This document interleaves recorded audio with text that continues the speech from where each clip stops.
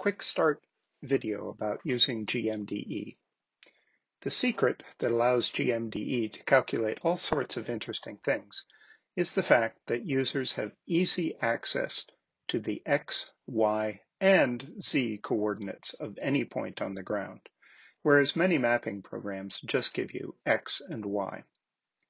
I'm Rick Allmendinger, and in this video, we are going to be talking all about using topography in GMDE. Now, GMDE has two different ways of retrieving topographic data.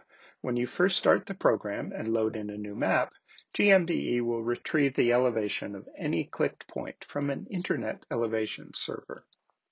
For example, in our standard shaded relief map here, if I option click or in Windows alt click any point in the map, like that, a dialog box will pop up showing you the elevation at the clicked point and some information about the datum and datum offset and so on. You can click switch units by toggling this switch here, and when you're done, you simply click OK.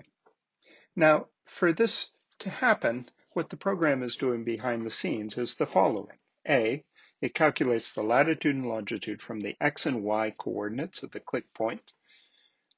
B, it then sends those coordinates to the selected elevation server.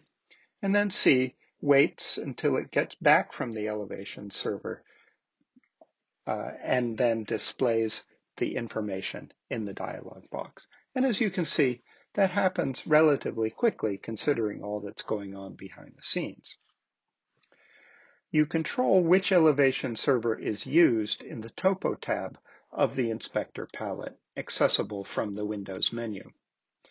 Here under Topo, this pop-up menu right here determines the elevation server. And in this case, it's set to the MapQuest SRTM elevation server.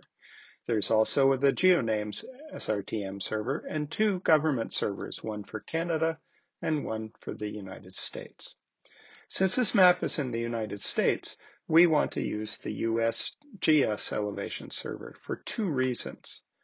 First, it is free, whereas both MapQuest and GeoNames are rate limited, and that is they will shut down after a certain number of requests from GMDE per month. And secondly, the government servers have 10-meter resolution, whereas the SRTM servers have 30-meter resolution. Although retrieving an elevation from the internet is undeniably convenient and happens quickly, if you're doing a lot of elevation calculations, it can be quite slow, and there are some calculations that cannot be done at all. Overall, it's much preferable to download a digital elevation model, or DEM, ahead of time.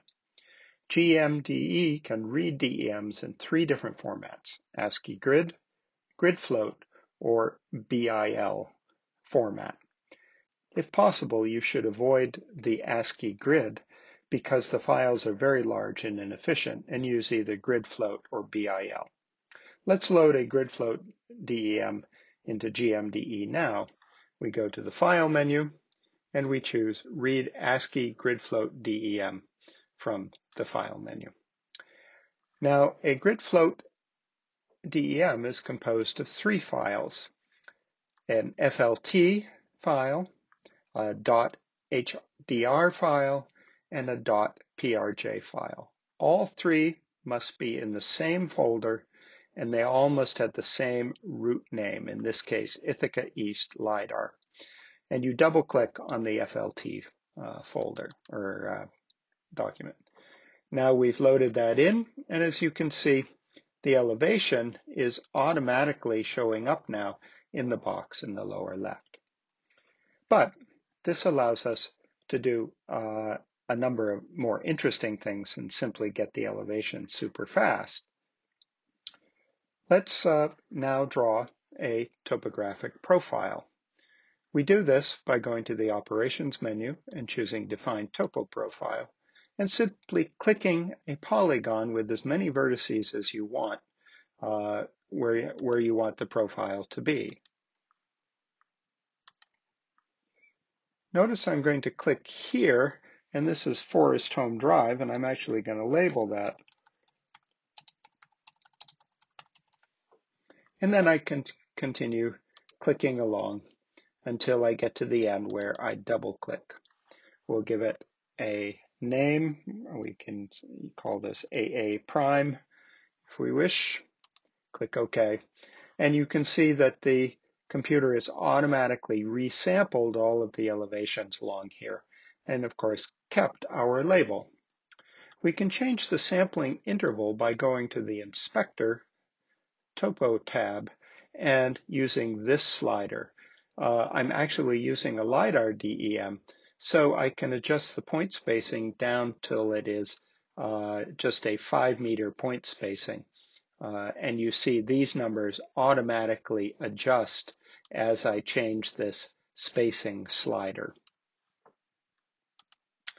All right, finally, let's show the topo cross section by going to the window menu and choosing topo cross section. And here it is. We can resize it and so on. Now we can adjust the vertical exaggeration with this combo menu here. Let's make that, change that to 3. Let's make it 4. And you can see over here that the distance and elevation of any point where the cursor is shown on the box in the lower left. We can save this as an SVG file, or we can come up here to Edit and choose Copy, and it will automatically put a PDF formatted version of the profile on the clipboard for pasting into any program that can accept a PDF. That's it for topography and elevations in GMDE, although there are lots more tricks you can do, and I hope this helps.